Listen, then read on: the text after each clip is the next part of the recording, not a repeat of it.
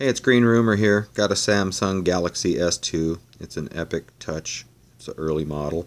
Um, it's worked great for me. I like the phone. It's simple.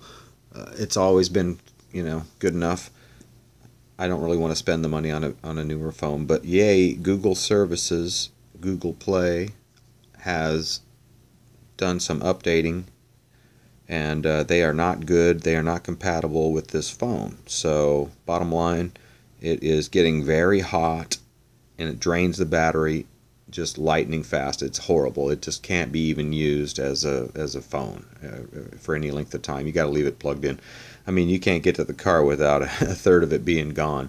It is literally draining the battery as fast as it can, trying to get out there and update every app and constantly telling every app what your location, every footstep you take. I mean, the thing is really getting into your phone and is not very happy. Does not like being there.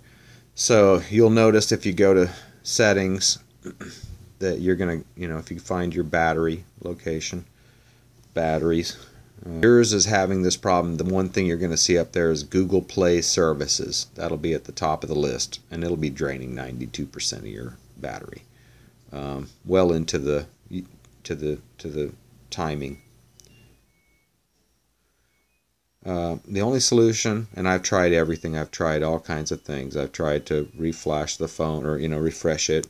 This is not a rooted phone, but just you can go in here and you can set it back to factory standards, and it'll just update. It just does its own thing, and it'll go back to being hot and draining the battery. So it's really frustrating.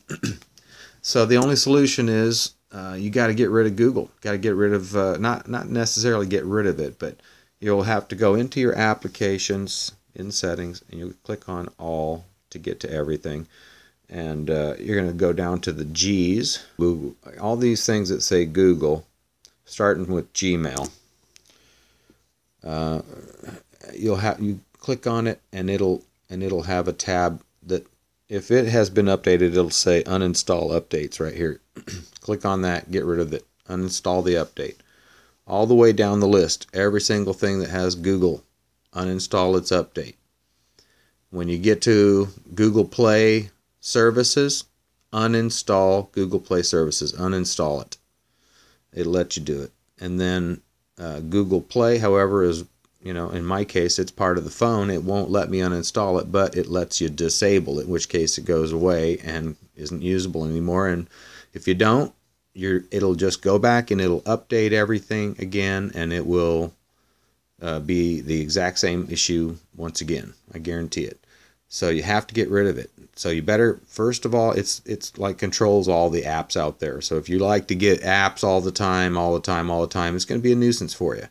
But so make your little app list, go up there, get the apps you want, be done with it if you can. And if later an app comes along, yeah, you could reinstall Google Play, but you'll have to do it just like you're going to have to get any other app you want from this point on, in my opinion, unless you know another way, is just to get it from your laptop. Just download the app's APK file from a trusted site, then drop it on your phone, go in here to settings, go down to security, and make sure you have unknown sources. Allow unknown sources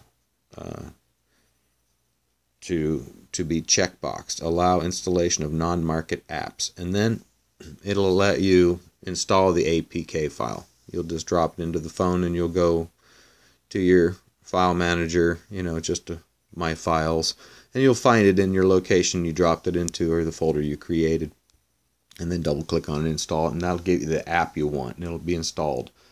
So even if it's Google Play, again, just to have it long enough to get some apps you want that you can't figure out any other way to get, and then you'll have to go back and get rid of it again.